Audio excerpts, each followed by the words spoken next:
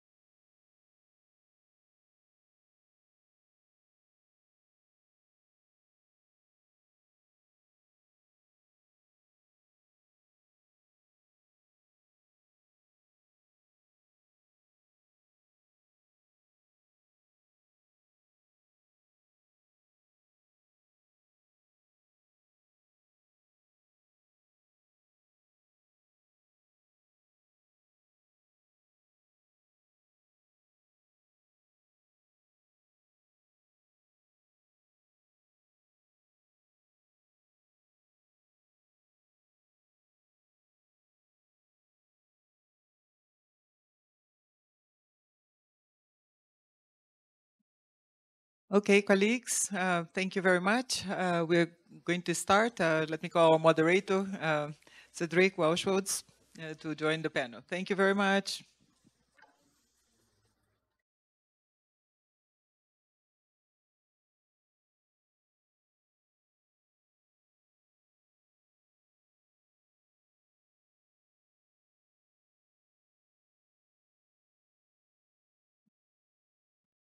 Hello, and a very warm welcome to you. Apologies for being late. I'm Swiss, and it provides me physical pain to come 3 minutes late. So I'm sorry for that. We were caught in traffic from the African Union, and even the driver hadn't foreseen on this kind of jams on the way. A warm welcome to all of you participants online and in the room, and particularly also to our panelists here, and apologies also to them for being late. We have here to the right the Assistant Director General, Dr. Tawfiq Jalasi, Dr. Ubena, who will join us online, Mr. No, he's not there. Mr. Ope Olegasa hasn't arrived yet. Yes, No, I'm here online. Oh, you're online. Thank you. Happy to hear. This is Dr. Ubena or Mr. Olugasa who's speaking? Because we can't see you yet. Yes, this is Okwe Ulugasa. Oh, very nice to have you on board too. And Miss Linda Banjo and also Misako Ito, are my colleague from UNESCO Nairobi. So, dear participants, today we will learn and exchange about the e-judiciary and how ICTs and AI tools can be a solution for enhancing the administration of justice. But we will also consider the related challenges and the changing role of judicial actors worldwide in the aim to uphold the rule of law and in the AI era. Now I have the pleasure to invite Dr. Tawfiq Jelassi, UNESCO's Assistant Director General for Communication and Information, to deliver the opening remarks. Thank you, Cedric. Good afternoon, good evening to all of you. Since we are starting this session a bit late due to the matter that Cedric explained, I'll try to shorten my remarks to try to help us be back on schedule. Excellencies, ladies, gentlemen, colleagues, I'm very pleased to be with you here for this special workshop on artificial intelligence and justice. As I suppose many of you, if not all of you know, UNESCO has been very active for close to 10 years now in organizing training programs for judicial operators, judges, public prosecutors, judiciary operators worldwide. This training has consisted very much on updating judiciary operators on regional and international standards in the field of freedom of expression, safety of journalists, freedom of the press, and access to information. To date, we have trained over 24,000 judges, prosecutors, judiciary operators in 150 countries. But of course, the question became, what's next? And we know in the digital technology side, we know of one very promising technology, artificial intelligence. And we decided to look at what new opportunities, what new applications can AI offer to the judiciary operators. But also, what are the maybe the risks involved? What are the things to watch out for?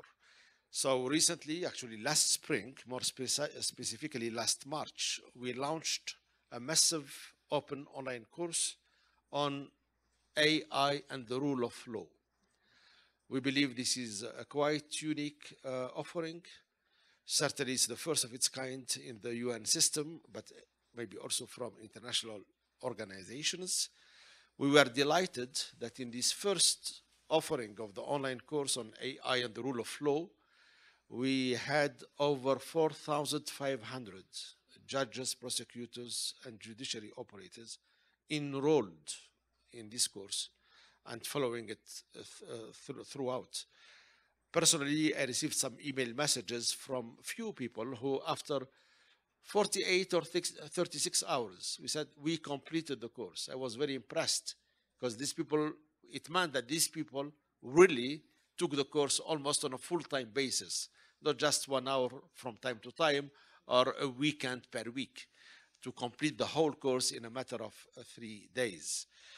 So this is very important. I believe this is, AI, as we know, can help streamline, can help redesign, can help simplify some of the processes involved in the judicial administration. But more than that, if you look at a subset of AI, which is case-based reasoning, certainly this technology can also help judges and public prosecutors learn from past cases when they are processing a case at hand. So I think this is very powerful. We saw applications in a number of countries. UK is one of them. South Africa is another one. Just to mention a couple, an African country and a European country where we saw promising applications. But for us, we have to be loyal to what UNESCO has been advocating for a number of years. And you heard at this IGF event, the Rome X framework of UNESCO. That is, when we use technology, when we develop and deploy and design technology-based systems and applications, we anchor that in Rome, again, R for human rights-based approach, O standing for open to all, A, accessible by all, and M, following a multi-stakeholder approach. So this applies to AI systems as well. We have to fully respect human rights. We have to respect human dignity. We have to be sensitive to gender equality. So there are a number of issues that we believe are central to this piece of work, especially since last year when UNESCO came up and had approved by 193 member states the UNESCO recommendation on the ethics of artificial intelligence. This is the first normative instrument of its kind in the world, an in-depth look at the ethical side of AI, and we are delighted when it was unanimously approved by 193 countries covering the 5 continents. So I think this is a major development that we have to take into account. Why? Because we know about AI applications, example in facial recognition. You know, is that something good that we can allow that, you know, in some countries for some maybe systems, including the police, whatever, we can use AI to recognize people's faces and to use that data for digital surveillance. So again, I'm just flagging some of the issues that AI brought to the fore that did not exist with past technologies. We have been working with partners, of course, the Future Society, which is a co-organizer of this workshop session today here. And we acknowledge and we are grateful for the collaboration with the Future Society. Other key partners with whom we collaborated, the African Commission on Human Rights and on People's Rights. As Cedric said, we just came back from a meeting at the African Union where we have other ongoing collaboration projects. But also, we have been working with the regional courts, including in Africa, namely the African Court on Human and People's Rights, but also the ECOWAS Court of Justice, that is the Court of Justice of the Economic Community of West African States. And finally, another key partner, the East African Court of Justice, among others. So this is not just UNESCO necessarily by itself, this is UNESCO collaborating with other stakeholders, with other partners who bring in their thematic knowledge, field expertise, but also sometimes the regional context in which we want to apply AI and the rule of law. Let me stop here because we have some high-level speakers, panelists to share with us their insights, their experiences, and best practices. I'm sure that, you know, at the end of this session, hopefully we'll have new ideas that could help us pave the road going forward. Thank you all, physically and also online, being part of this session. Thank you so much, ADG, for this overview of the current work and global work which is being undertaken. And as you highlighted, this is very much about regional activities on AI in the justice system, and all of the 5 interventions we will hear, actually 4 will be really coming from Africa, only 1 from India, a very good example, and proposition 2. Now we are having difficulties of bringing Dr. Ubena online, so we will continue. He is there. We are working on it, and I will therefore delay this presentation, and we will give the floor now to Mr. Ope Olugasa, who is the CEO of Law Pavilion, and he's working on strengthening the justice system through introduction of innovative solutions to address the obstacles faced by the judiciary. And he will, as I just mentioned before, have a particular look at AI in the African judiciary and look also at context-related challenges and how new tools can be used to support justice in Africa while upholding the rule of law. So thank you for joining us online, and you have the floor. 5 minutes, please. Thank you very much. Okay, so permit me to share my screen.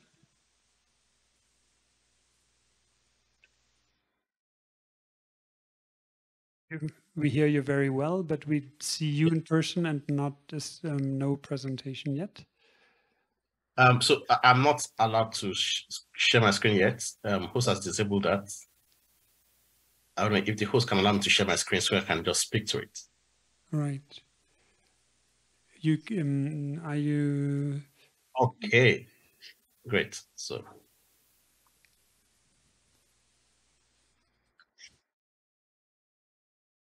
Okay, I guess you can see my screen now. Absolutely. Thank you. So good afternoon. Thank you so much for this invitation. I'll just speak very briefly to the need for technology and artificial intelligence in African judiciary. Lessons from Nigeria. My name is Okpe Olugasa from Law Pavilion. And our mission, simple, is equipping the justice system to enable people and businesses achieve their potentials. So what's the problem statement in Nigerian judiciary? I'll just look at this data here to make it a little bit graphic. This for a particular magistrate court between January 2019 and May 2020. I can see there the statistics for concluded matters. For civil matters, 219. Pending cases, 452. In criminal, 872 were concluded within that period. 1,194 are pending cases within that period, and 4,295 new cases on criminal matters were filed within that period. Now, you will agree with me, and this what has shaped some of the technology interventions, that this is a troubling potential disaster waiting to happen, because the rate at which new matters are being filed in court, the court system in Nigeria, and I believe that's also the same thing across Africa, the court system cannot keep up with that pace. And no wonder statistics recently from Hill actually says that 6% of these people actually just resort to self-action. And to an extent, that's actually the root cause for some of the symptoms we're seeing in our own climate here, insecurity and quite a number of such.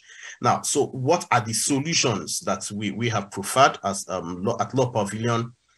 Now, we've concluded that human intelligence alone is no longer enough. So we needed to integrate technology, we needed to integrate artificial intelligence to help enhance human intelligence in justice delivery in legal practice in Nigeria. Now, what are the interventions we have introduced? Essentially across two broad areas. One, first one is e-library, that's electronic library and electronic legal research. Now, for these two, what we did, we introduced electronic law reports into the system so that judges, instead of spending 50% of their time looking for authorities using hardcover, hard books, now we digitized that. Then we annotated the laws of the federation. So it becomes what I said, when I say annotated, it means each section of the law is explained with cases. So judicial case, authorities that have interpreted those laws, we actually put them together. Now, this makes it easier for judges to quickly look at the provisions of the law and then quickly identify precedents on that to properly interpret the provisions of the law. Then we have an appellate feedback system for judges. Now, what this does is to help them enhance the quality of their judgments. So if a court or a judge in a lower court delivers a judgment, yes, it goes to a higher court on appeal. Now, when the appellate court takes a decision on that, the lower court judge is notified that this is the position of the appellate court on it, so that subsequently the lower court judge can then correct himself or herself. Then we also introduced legal analytics. Part of the challenges we've had here in our clients is conflicting judgments, quite a number of such. Now we actually compile this together. So on each principle of law, we will show the conflicts, we show the exceptions, and then we show the history of that authority in our cases. In our jurisprudence. So it becomes easier for judges to take decisions promptly, of course, with quality at the back of their minds. Then we introduce electronic textbooks, local textbooks and journals still on the platform. And then more recently, we then introduce artificial intelligence assisted document review. This is a form of a judicial decision support system. So when lawyers file matters in court, usually in Nigeria, they have written addresses. So instead of the judge having to first read the written address, then try to find out what issues to be formulated on it, the system automatically takes in the whole written address and then searches through the precedents to bring out related cases that have dealt with such matters before, and then extracts all the legal authorities within that written address, so that the judge can easily have a summary of it and then look at the authorities, the references, and then look at cases that are related, and it becomes easier for the judges to take their decision and then adjudicate on those matters. So that's the first intervention. The second broad level intervention is we call it e-registry. So essentially, it's about electronic filing of court processes instead of having to do everything manually. But the intervention we put on this is actually with timestamps. So it helps track timing, how fast the court officials quickly respond to matters that are filed online. Then electronic payments, electronic service of court processes. Service of court process was a major challenge also here in our client, and then this solution is helping to serve that electronically, and then the proof of service is easily gotten at the court.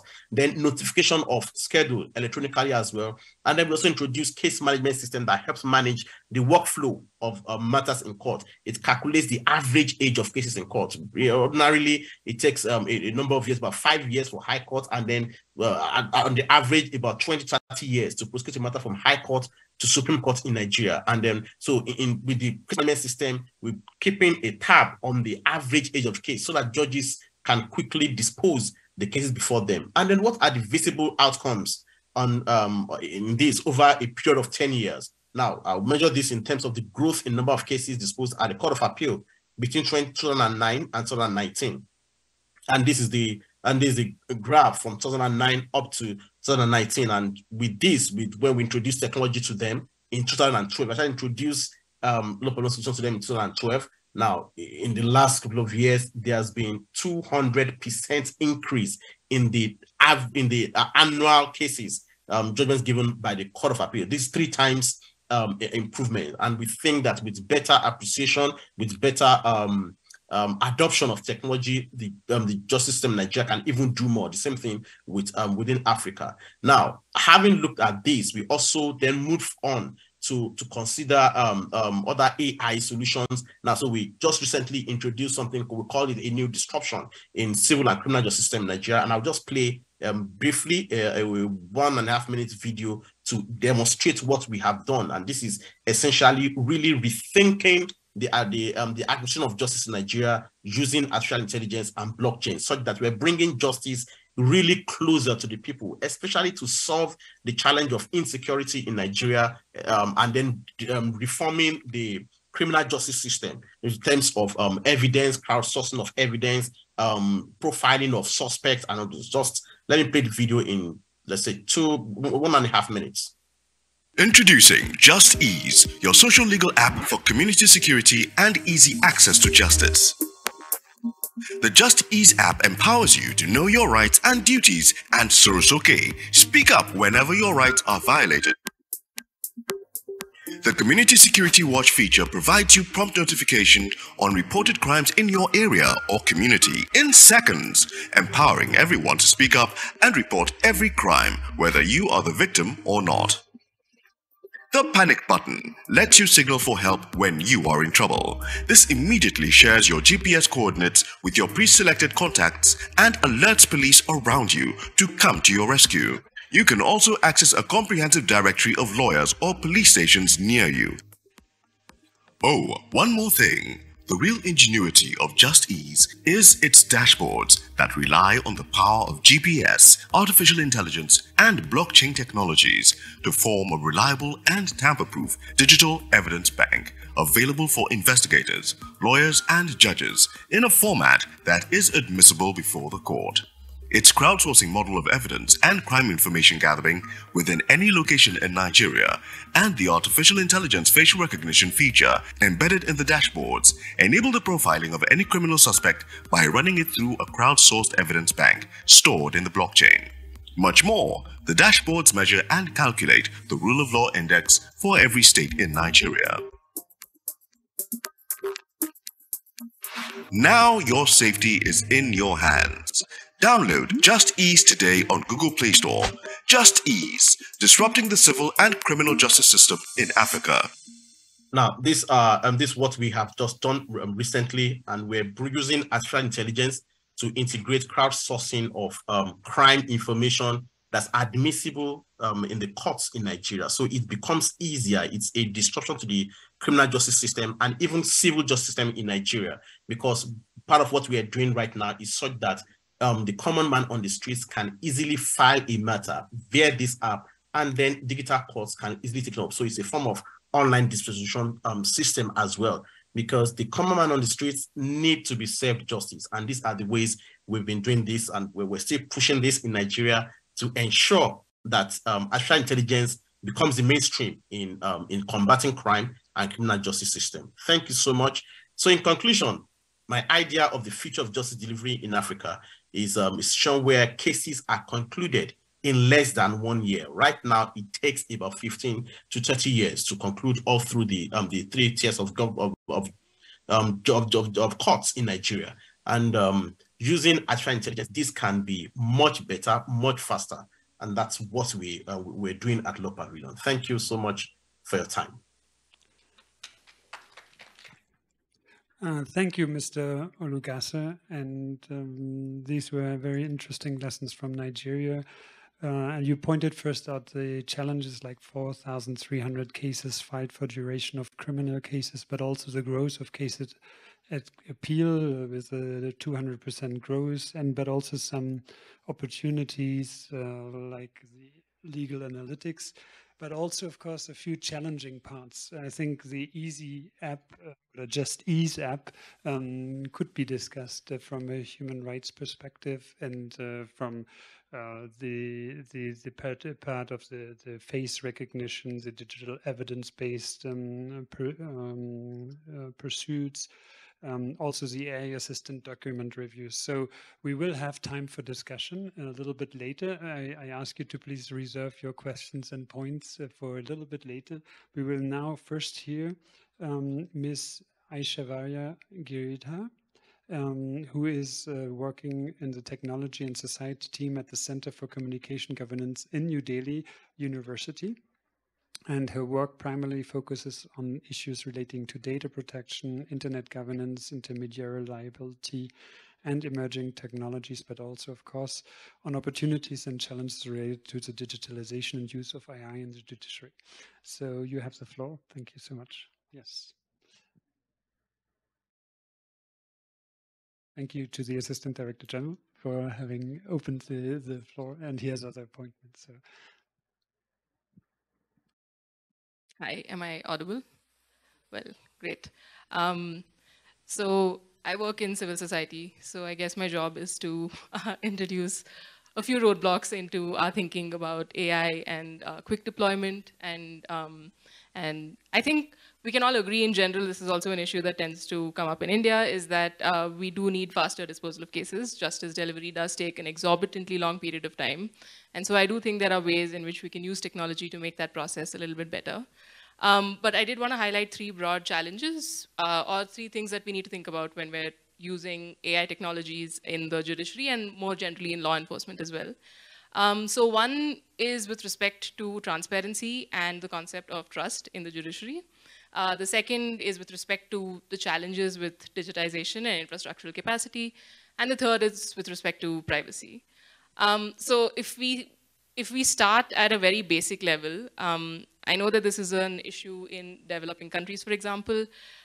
We need to be able to ensure a basic level of access to the internet and access to digital services, especially when we require users or individuals or litigants to communicate with anything that's technology-based. And although the rates of internet access are different among urban and rural areas and are different within countries. Again, what this can lead to is an issue of exclusion of the most vulnerable and marginalized people, which is something that you see with tech-based solutions in general. So the first thing that we do need to focus on is the fact that everyone is actually able to benefit from the technological interventions that we want to make. The second is on, especially with respect to the judiciary, I think having access to computer systems, digital literacy at all levels of the judiciary is important. And especially when we talk about different kinds of AI, I think one of the things that I think everyone who works with AI can agree on is that nobody can really agree on what AI is. So depending on the kind of tools, it becomes necessary to also make it very clear what the limitations of the tools are. So for example, if you're talking about predictive policing or where we're talking about risk assessment tools that are used in sentencing or used in assessing bail applications, for example, the fact that a software tells you that someone is more likely to reoffend doesn't necessarily tell you anything about the metrics that were used to come up with that output. And so especially as a judge, as a police officer, as someone who's making decisions that affect the liberty of an individual based on what a software system says, it's important to know what the limitations of these kind of systems are. And the third is, I guess this is again like a more basic infrastructural kind of issue, is that a lot of, especially when we're talking about things like digitizing case records, right? A lot of it relies on, as the first step, making sure that you have machine readable versions of documents. And now if you have, like I come from India, there are a number of vernacular languages across different states. In trial courts, you have very little that is written in English. And so you have to first transcribe, you have to have machine reading systems that are able to accurately transcribe what a case document says, which is usually handwritten, to be able to do any kind of like further processing on that. And as currently, at least, the rates of accuracy of these kind of technologies is very low. And so that is sort of a basic build, like stumbling block when you come to, for example, undertaking things like trying to analyze what a decision is saying, or like trying to figure out what a piece of evidence, summarize a piece of evidence for a judge, right? So you need to be able to actually tell what the document says. So I guess what I'm trying to get at with this is that even at a more basic, like more simple interventions, for example, even things like creating a case docket, a case list, to make it more efficient can have significant impacts on justice delivery, especially when people figure out how to game the system, or if there are factors that aren't taken into account when making these assessments, right? So the second, and maybe what I'll spend the most amount of time on, is on the importance of trust in the judiciary. The whole basis of trust, the whole basis of legitimacy of the judicial system is trust. And so there are two significant issues that AI systems can impose here. So one is with respect to the nature of algorithms themselves, and the second is with respect to the actors who develop and license these algorithms. So I think here it's useful to maybe just think about what we're discussing. So usually when we talk about AI, we're talking about machine learning algorithms, which basically their whole goal is to be able to perform a task by learning from previous data and without being specifically told how to do something. So this can lead to very unexpected and interesting outcomes, but it also can mean that it's very unclear how they arrived at those outcomes. So now that leads to two issues. One is what you call the black box problem, which is that it's very hard to understand the reasoning behind decisions, which can make it very difficult to understand whether or not an outcome is fair. So especially for things like, so there's Compass, which is a tool that has been used in the US to assess the risk of reoffense for people who've been convicted, to see what their likelihood, as in to make decisions based on detention, parole, sentencing, etc. So now, if you are a person on whom this tool has been used and you have been assessed to be high risk, it's very hard to understand what the basis of that assessment is, and if they're making the use of protected characteristics, for example, or if it's discriminatory or biased, for example. There's no real way for you as a litigant to be able to understand or seek redressal for outcomes that are based on AI systems, right? The second is also on ascribing liability and accountability. So for example, when an AI system or when a software makes a wrong decision, or is discriminatory, or leads to outcomes that are unfair in whatever way, who exactly do you hold liable? Because you can't really hold software liable. So then do you hold the person who developed it liable, which is a whole team of people? Do you hold the person who made a decision based on that liable? So again, we need to think about this before we start deploying AI systems, right? The other thing is that the judicial process is based on the concept of explainability. The fact is that you need to understand, this is why you have the reason for decisions being made available, right? Like the fact that you need to understand the reasoning behind a judgment, a reasoning behind a decision, so that you can assess and contest that decision.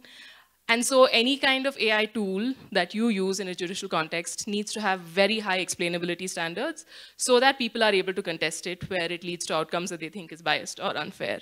So partly this could include things like, very basically things like the factors that are used in assessing the outcome, the role of human actors in the algorithmic development process, what the input data is, what the different weights are that are given to different factors, things like this, right?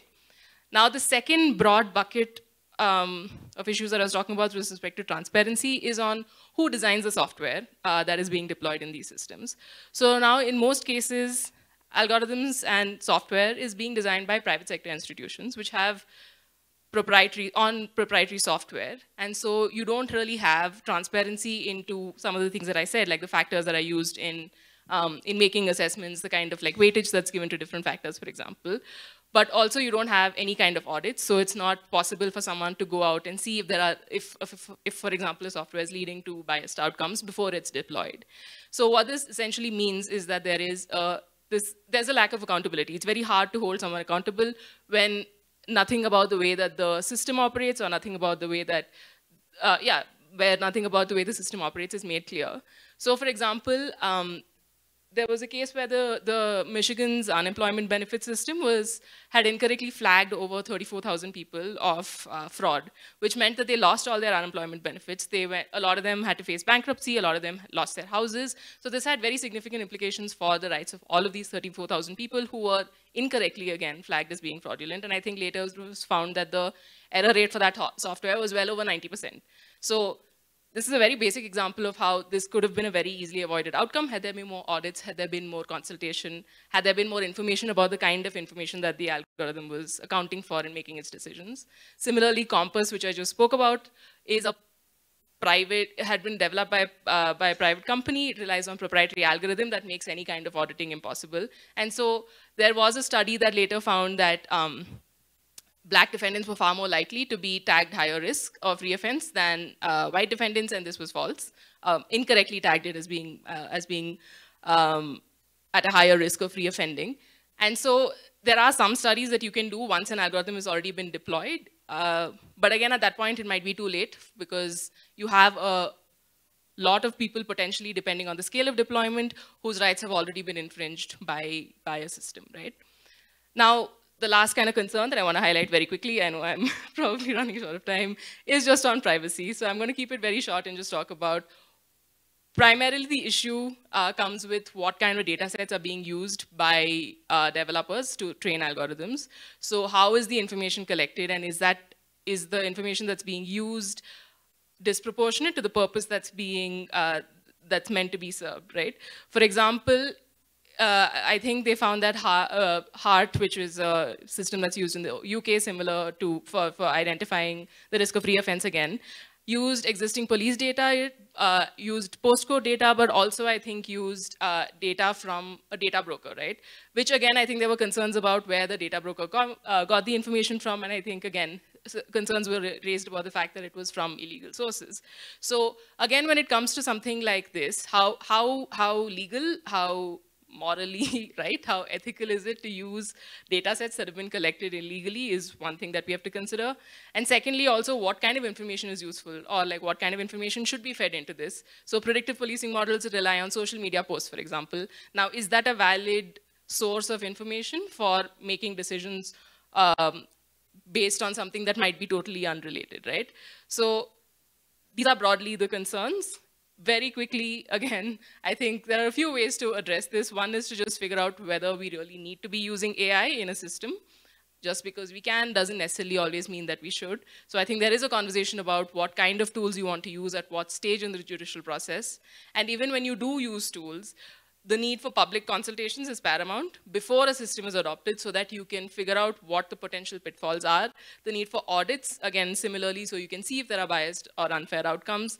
The need for small-scale deployment, pilot projects cannot be overstated because, again, like a lot of things might show up only when you actually deploy the software that you weren't prepared for. And so doing it on a smaller scale prepares you for what you can expect at a larger scale. And then also having monitoring and review processes to address some of these issues as they come up. So yes, I mean, those would be great, great steps to take once you do figure out that you want to use AI. Thank you so much, Aishwarya. This was really important. Mainly, you highlighted the challenges like exclusion, the importance of trust and the black box problem, but also the privacy challenges and also a few ways forward. Thank you for pointing out to that too. We will now come back to the African continent, and I will invite Linda Bonyu, the founder of Lawyers Hub Africa, to speak. Linda is a digital expert working on digital policy and justice innovation within the African continent. She's also the CEO and founder of the Lawyers Hub. The floor is yours in 5 minutes, please. Thank you very much. I was trying to share my screen and then all my secrets came up on here. But I wanted to just share a bit about the work that we do. And okay, just 1 minute. I will stop my video. Yeah, I was just going to share about a few things. A lot has been said, and I'm not going to bore you, but I wanted to share highlights from a report that we did recently. It's a report on AI and justice in Africa. We launched it last week at the Africa Legal Innovation Week. And there are a few learnings that I think it's useful to share. One about digitalization, about the concept around artificial intelligence and what's actually happening in the continent is we're seeing this digitalization powered by virtual courts. And so when I'm talking about lack of data, which was pre-COVID, we have now a lot of African courts really taking up the use of virtual courts. And so it's powering everything else within that context. So we have digital payment systems and people really going for the use of, and I like the first presentation that was done by OPE around payments and assessment of fees and bonds as well. And so we're seeing that happening a lot within the African, context. I'd also want to say the second point around it is the question I must answer is what's the changing role of the lawyer and what should be, done by lawyers in this specific context. So one of the things that we're seeing for lawyers now is really case management systems, the need to speak coherently within the justice sector. So even as the judiciary is adopting of the use of technology, we see bar associations actually coming up with new ways in which they're managing advocates and verifying advocates. And so on a larger scale, we see the need for concerted efforts around digital issues that we're talking about, even within the context of digital trade. And so because now justice is now being productized. And so how are we looking at digital identity for lawyers? Because we've had issues around verification of who is a lawyer and who's not a lawyer. And that's really a big issue across the African continent. And so the second issue that we are also seeing was, and we see justice following the same patterns of technology adoption within the African continent. So you see Nigeria and South Africa and Kenya and Morocco and Egypt really being drivers of change within the tech ecosystem, but then also the same following within the judicial sector as well. I'd also want to talk about, the lawyer as a strategic litigator. We see new aspects of people really pushing for their rights. There are conversations happening around bias of AI systems in digital lending, which digital lending has been a huge issue in Kenya, and the central bank now coming into force and issuing guidelines around that. And then we see data protection regimes now within the continent now having clauses around automated decision-making processes and saying that any automated decision-making process should ideally be supervised by a human being, which is really relevant for the judicial sector as well. And so what's the changing role of a lawyer in this? That the lawyer and the judge now needs to be a computational expert. And we had sessions last week on discussions around should lawyers code, should judges really get to code as well, so that they actually understand the thinking around data sets and machine learning that get us to, artificial intelligence. And how do we also drive adoption? We've seen contexts around the African continent where capacity building is focusing on infrastructure and laptops and iPads, when the person who's using this technology really is not really shifted in mindset. And so there's a need for capacity building in digital skills for the justice sector, especially the lawyers and the judges, and to see how to get them to adopt these specific technologies. Because without data, we can't really build, accurate data sets and build a really great judicial system. I'd also want to mention something that you talked about. I think you mentioned this case of Eric Loomis versus Wisconsin State, where the Compass, technology was used to determine whether he was going to be a repeat offender or not. And I think that really drives us towards, one, on strategic litigation, but then also two, to really build up data sets that are relevant to the African continent, because our technology that we are using is foreign and it's private, and mostly it's American, and our digital policy is mostly European. Then how do we balance those interests and ensure that our judicial systems also mirror the African context in that sense. I think my final comment would be on the role of the judge. Is our courts, are our courts going to be the courts of first instance, or are AI systems going to be the first instance? And this we've seen lately from China, where you now have AI systems making a decision first, and then the judge then now reviews that decision, rather than having the judge first and then you know, having the machine review that specific one. And I think for Africa, that's suffering case backlog, which is a huge issue. And I like what Ope, you know, highlighted on the time frame for deciding cases to be more than 10 years in certain instances, when things can be, you know, changed, shifted, and decided within a year. I think that's something that we need to look at. My final comment would be, you know, to see ways in which we are working on this. The Lawyers Hub is working actively. We have a digital policy institute that's training. We're working together with judges, telco operators, and we have different courses. And we convened the Africa Law Tech Festival, which really focuses on capacity building to get Africa to the next level. Since 2019, we've trained over 10,000 lawyers to get them to really understand this, these specific issues within artificial intelligence. And so if you really need to read the report on AI and judicial systems in Africa, you can find it on lawyershub.org. I think it really offers great insights. Thank you. Thank you, Linda, so much for this presentation and highlighting the changing roles both of lawyers and of judges, and also pointing out that automated processing should be overlooked by humans, and the need, of course, for capacity building. And we have all heard about UNESCO's work in this domain. We will hear now more about this from our colleague Misako Ito, who's UNESCO's CI advisor, a regional advisor for Sub-Saharan Africa. And you're based in Nairobi, and I give you the floor. Thank you, Cedric. And I will be really brief for the sake of time, and I will be repeating some of the points already that has been raised by the panelists, but also by the introduction of our Assistant Director General for Communication and Information. But UNESCO has undertaken in 2021 the Need Assessment Survey on AI for Africa. And one of the most important recommendations arising from that survey is the need for capacity building for AI governance within the executive, legislative, but also the judiciary. So that's why, as our ADG mentioned, we have a project that is called Judges Initiative, where we train over 24,000 judges on the international standards of freedom of expression and the safety of journalists. And we added a new module on AI and the rule of law. And we had a first pilot training of that module, which was a physical training with the Eastern African Court of Justice very recently in September.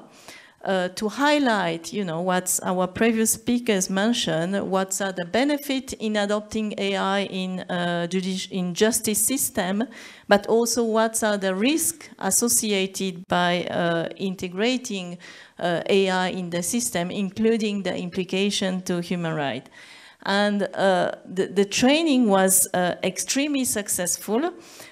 Because first, AI is being used in judicial processes by already several courts in the world, but a lot of cases relating to AI has been taken to the court, because this is an area where we still do not have regulations on the use.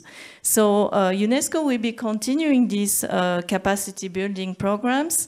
And we will be also working with the African Court on Human and People's Rights, and also the ECOWAS Court.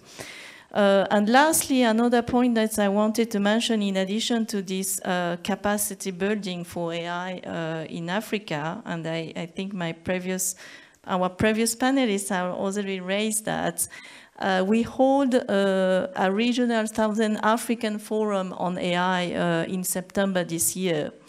And the forum was the first forum to build public awareness on the technical dimension of AI, but also on the ethical and human rights dimension, and building also the ownership and the leadership of African countries on these technologies.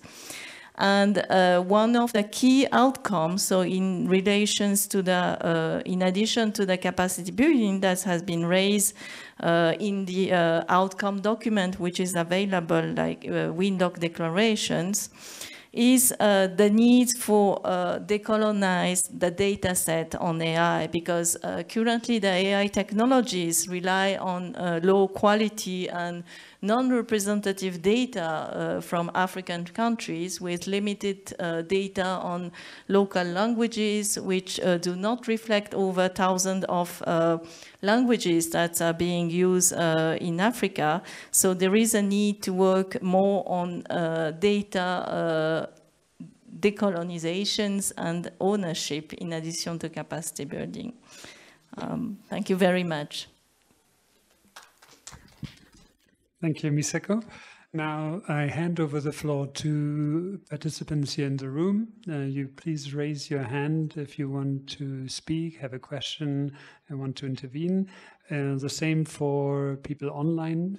Please do raise your hands and or put a question into the chat. Thank you.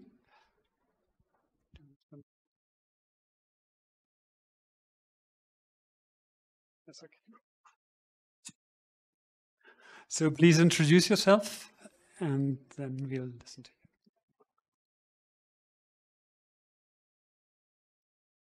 you. Okay, thank you. My name is Tesfaye.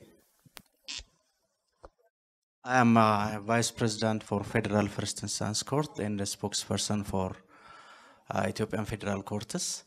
And today's presentation, the panelists, it is highly related with judiciary. And as you know it well, that judiciary is a conventional and international institutions. Therefore, I feel that we can adopt and adapt some of the AI and digital products to our court system.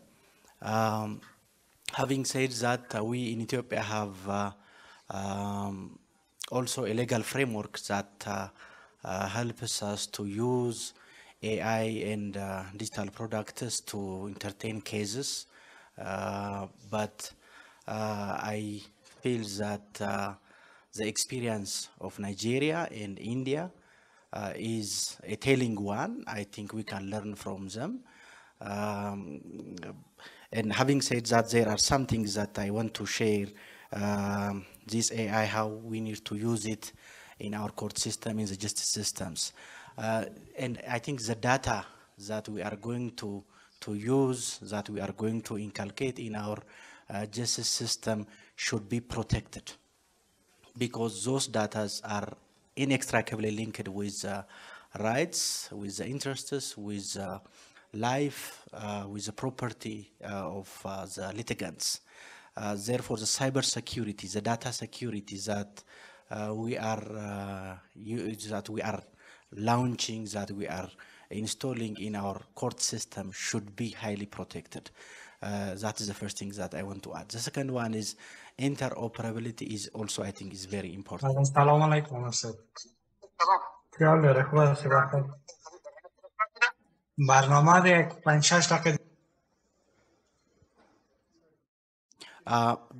Because if the judiciary is having its own system, ICT system, and the police and the prosecution office, prison administration, then it's going to be a fragmented one. Therefore, having an interoperable AI system or the ICT system is, I think, is very critical.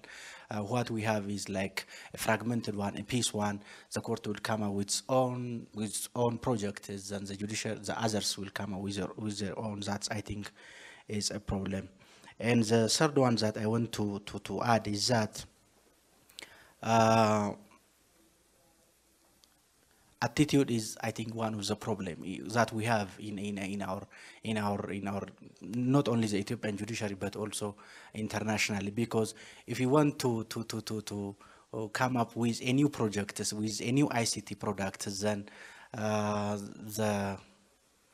the court, as it is a conservative institution, they say that we want to carry out our responsibilities, our businesses with the previous laws. Therefore, attitudinal change is, I think, very important. The final point I want to raise is that UNESCO is giving different trainings for lawyers, for judges. There is a big appetite here in Ethiopia for the federal courts, for the federal judges. We want to use AI. We want to catch up with cyber justice. To do that, we need to create an appetite in our judges. To do that, I think giving a training is very important. Therefore, the Federal High Court President, His Excellency Brana Mescal, is also here, and I am also representing the Federal First Instance Court. I think we can discuss later in how to work together. Thank you.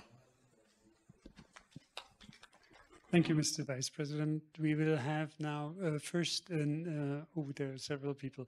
I will ask you to please keep it short, even though short. I really would love the interventions, would have a lot to say, and I think my co-panelists too. But let's keep it short so that a few more people can intervene. I want to first, somebody online raised the hand. We will try to connect Nicholas and Lennon, Anan, and then it's cut for me.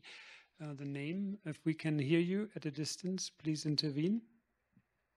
Hello, can you hear me, please? Yes. Okay, thank you very much. So I just wanted to say that there are obvious benefits for the adoption of AI, but my caution, particularly within Africa, is that we should be careful not to chase the buzzword without laying the foundational structures for it. And I say this because in 2019, Ghana launched an e-justice system, which was supposed to facilitate filing and make court cases run faster. But in adopting the system, only one courthouse provided the infrastructure necessary to do the scannings and the filings of the cases. And so now you actually spend more time filing and getting your case to the court than the manual system used to operate. So it is important we get the foundational structures right so that when the system falls into it, it operates seamlessly. Otherwise, we get a counter-effective result if we just chase the buzzword of artificial intelligence in the sector. Thank you.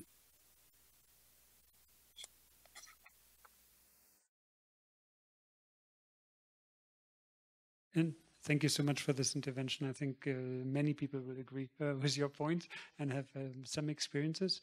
Now, I think another two wanted to intervene. Please, where's the mic? Is it still back with me? Oh, no. Can you please hand over the mic? Thank you.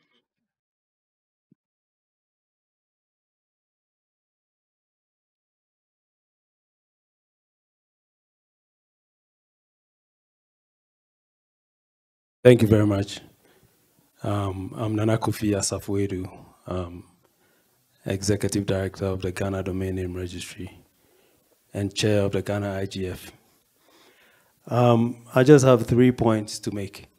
I came here because I was curious about the use of artificial intelligence as related to justice. A lot of representation has been between digitalization, which is separate from what I consider to be artificial intelligence, which is basically machines doing the work of humans as far as they can go. So I want to know whether we have any intent of separating those two concepts, or we're going to be discussing them together. And if so, how do we do that? And whether it's a better approach. The second thing is I'm very excited to see that AI can be used to speed up the judicial processes. But I'm a little concerned that artificial intelligence can be used to make judgments because I don't even think that the problem of natural language processing has been solved. I think that when it comes to a point where any AI can fully understand text and all its nuances, that's when it can then now be asked to make a judgment. Because even today, if you put words in Google to translate from one language to the other, it still makes small mistakes. And the third one is that Ashwarya talked about the fact that before systems can be used to make judgments, they have to do a lot of consultation. And I want to add that it's also a matter of having very high standards and regulations for software testing, because a lot of software can be written and deployed, and nobody knows what systems assurance testing, rigorous tests have been done before it's used. Because if software that is used to judge cases is tested on a lot of dummy cases, a lot of false positives are definitely going to come out. So it's a matter of software testing regulation as well. Thank you.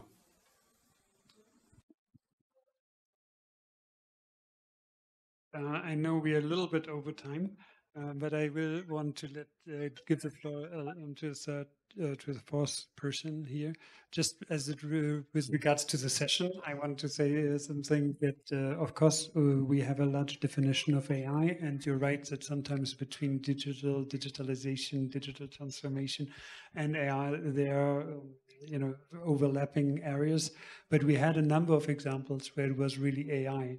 If we were speaking about AI-assisted document review, Mr. Lugasa mentioned that, but also the other cases and examples from Ms. Girida on accountability and trust were really AI-related.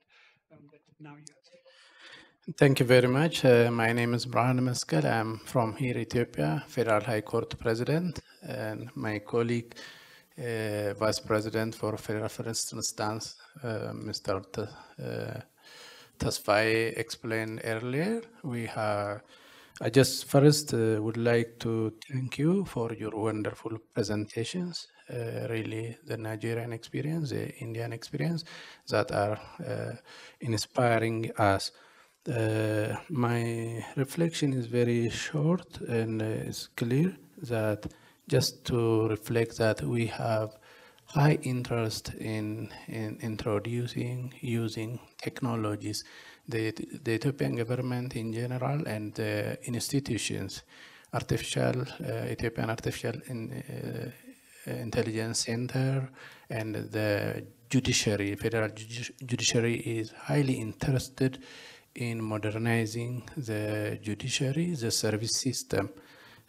So without technology, there is no access to justice. Access to justice is a right of human being. So we cannot ensure unless we use these technologies. As we used to deliver justice manually, it is going to take time. There is delays. As we all know, justice delays, justice denied. We don't have any excuses not to use these technologies because technology is timely, efficiently help us to deliver justice. So really, I just want to emphasize, let us work together. Ethiopia population is 120 million people. If we are going to reach these all people, we used to put in place technologies, relevant technologies. Technologies have been proven themselves. They are efficient elsewhere. Why not here? The global communities, human being is everywhere, human being. So we don't give some excuses, but we need to make sure scale up the best practices as well. Just my emphasis is, let us work together, let us collaborate, let us build capacity, let us exchange experiences. As that's all my reflection. Thank you very much.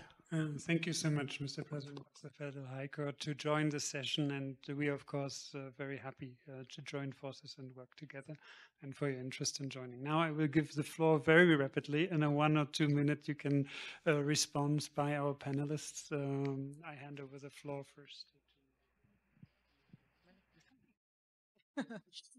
Thank you very much for the questions. My name is Linda Bonyo from Kenya. And I think I'm just going to say the point on interoperability is really important. And I think that the justice sector has been removed from efforts around digital policy. And I think that's the missing link within the justice sector. We over-focus on what's happening in the judiciary, but then we are not engaged on how do we get meaningful access? And I think IGF is a really great platform to bring those two ideas on justice innovation, but then also digital policy. And that's the gap that the lawyers are really striving to get to.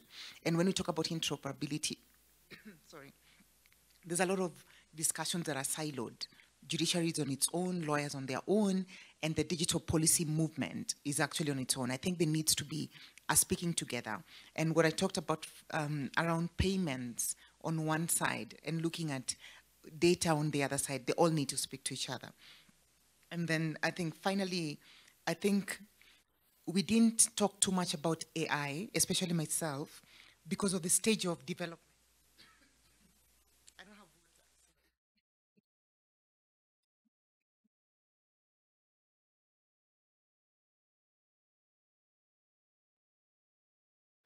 Okay. I'm gonna give it back to her once she's had some water, I think. No, I just wanted to, I guess, re-emphasize one of the points that was made, which is with respect to the need for data security, and more specifically, at least the way that I think about it, the importance of robust data protection laws around any information that we want to deploy in the judiciary, because of the sensitivity of the information and the impact of rights on rights that it is likely to have. So I'm just re-emphasizing that. I also I guess I was a little bit unclear on what interoperability would mean in this context, because if we're talking about like more easy data sharing, that again, I think we might need to assess what levels of anonymization, what data security practices, et cetera, we have before we're able to share across different sectors of the government. But yes, now I can see that you've had some water, so maybe. Okay, the bottle refused to open. My enemies in my village are working too hard. But I just want to say one last comment. I think on interoperability, if you study the justice sector, it's not working in coherence, especially around platforms. Like we are trying to platformize everything that's happening. And if you look at the example of, I'll give an example about Nigeria and what Law Pavilion is doing. They're way ahead what the judiciary is doing. And there's a need as prosecutors are building, as lawyers are building case management systems, bar associations are working together.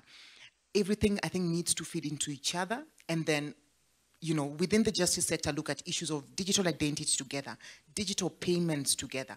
These conversations are actually happening outside the judicial system, but then we really haven't caught up on those conversations.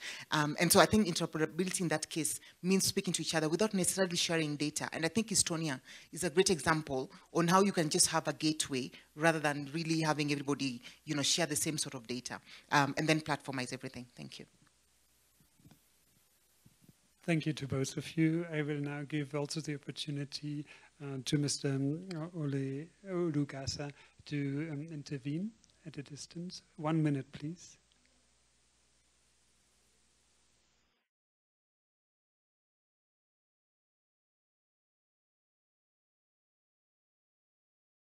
I think your mic is muted. Yes, your mic.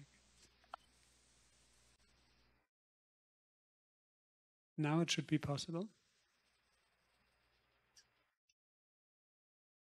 Oh, okay. Yeah, sorry. The host didn't allow me to unmute myself. Okay, thank you very much. I think Linda's already spoken on the issue of interoperability, and I can't agree more, because it's important that we consider all the stakeholders of the justice sector. Most discussions on technology in justice system takes into consideration the judges and the lawyers. But the critical stakeholder, that's the common man on the street, is usually left out of these discussions. So I also think that the interoperability should link the three stakeholders. So I really agree with Linda that we should platformize it. It should be a system where all the three stakeholders have access to justice. The lawyers can work seamlessly, connect with the court can access data, and then the general populace can also follow through with litigation, with online, with dispute resolution. I think that's the way to go, and how artificial intelligence will help in galvanizing all this together. For us at Lopaven, that's really what we are concentrating on now, how the common man can have easy access to justice, can supply information to the judicial system. Yes, it's going to be a lot, it's going to be a lot of information, but then because of artificial intelligence, the justice and the judges can easily sift through this information and come up with their decisions. Those are the things that are interesting to us that we're actually working on. Thank you very much. Thank you so much, Mr. Rugasa. Oh, yes, just very briefly to share that, yes, we very much welcome a collaboration with the Federal High Court of Ethiopia, so we can exchange contact after that. And I will not be commenting on the interoperability, but UNESCO's approach relating to the AI is to raise public awareness, build capacity on the risks and benefit of AI, especially its implications to the human right, and also addressing the data gap that we have in Africa on technology development. So thank you very much. Well, thank you so much. I'm sorry, I see that more people have raised their hands online, but we're already 15 minutes late, so I'll be closing now the session by thanking first the panelists online and here in the room, the very active audience online also, and here in the audience. Also my colleague Charlene Dutron, who did an incredible job in putting this session together. Everyone here on the panel knows her well, who has been working hard on this. And I think now we know and understand better why digitalization and AI matter for the justice system on the continent, but also on the globe. We also learned about the need about more capacity building for judiciary, for the justice actors in this field. And we will consider also the lessons learned in this and other occasions in designing a new training toolkit. We are working on that now. But in the meantime, I invite all of you to register for the massive open online course on AI, which we have, which will give you a good start to on this topic if you haven't, if you want more. So thank you so much to all of you, and I look forward to seeing and working with you in the future. Goodbye.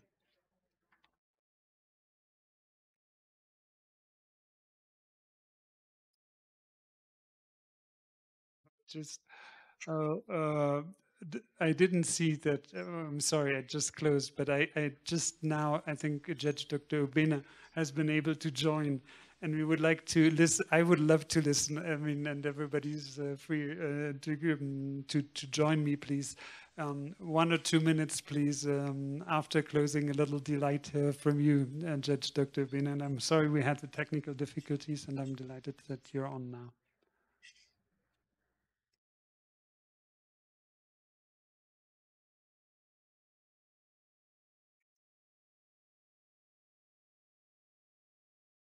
I think the voice is not clear.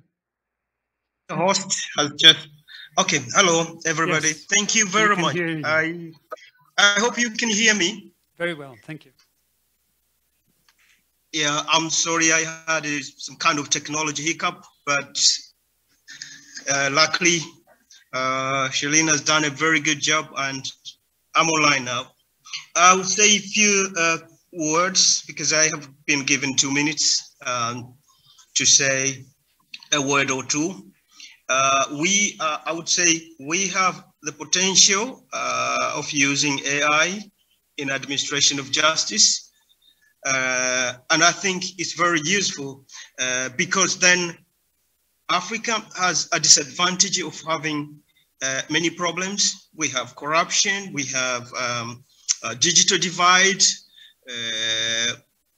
We also have very few judicial officers, but the population is booming. So then we can use AI to at least assist us in administration of justice.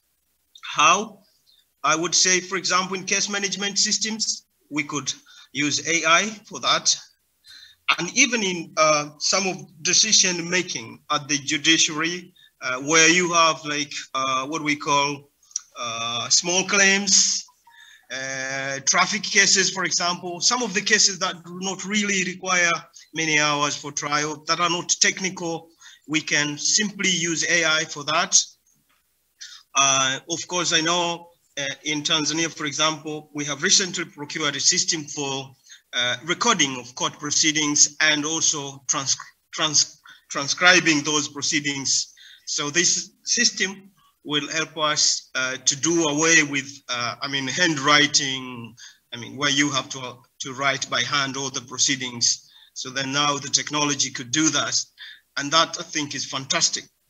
However, I have heard some of the speakers, which I really subscribe to, that we are very far from robotic judges.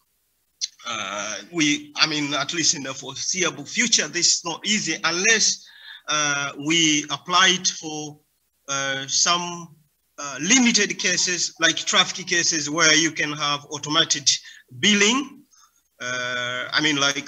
The camera could be installed in a whole highway and then record the speeding and then you get the bill. This has been done in Europe, and so it's not a problem at all in some countries of Africa as well. So for me, I think AI is very important and it's crucial, because even when we talk of digital divide, some say, for example, the citizens do not have the knowledge or are not aware of this. But if you use AI, applications, for example, we have Siri and other assistants, like Google Assistant. We can use the same for, judicial services, where you go to the website of the judiciary, and then you just have question and answer section. You chat with a robot there, and it will give you, for example, you want to open, the breach of contract case, you have a claim, or maybe any other case relating to tort. This chatbot will tell you what to do if you want to open up, say, the administration of estate case.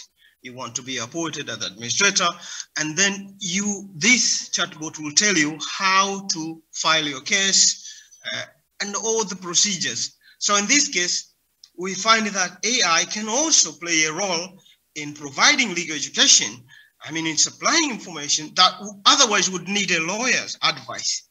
So I shouldn't take much of the time, but let me conclude by saying that AI is potential, especially for countries in Africa where we have problem with a digital divide, and also we have few judges or court officers. AI can help us to do away with or to deal with all these problems. Thank you very much for your attention. Let me end up there. I shouldn't take much of your time. I'm sorry for coming late. Thank you. Thank you so much, Judge Dr. Obena.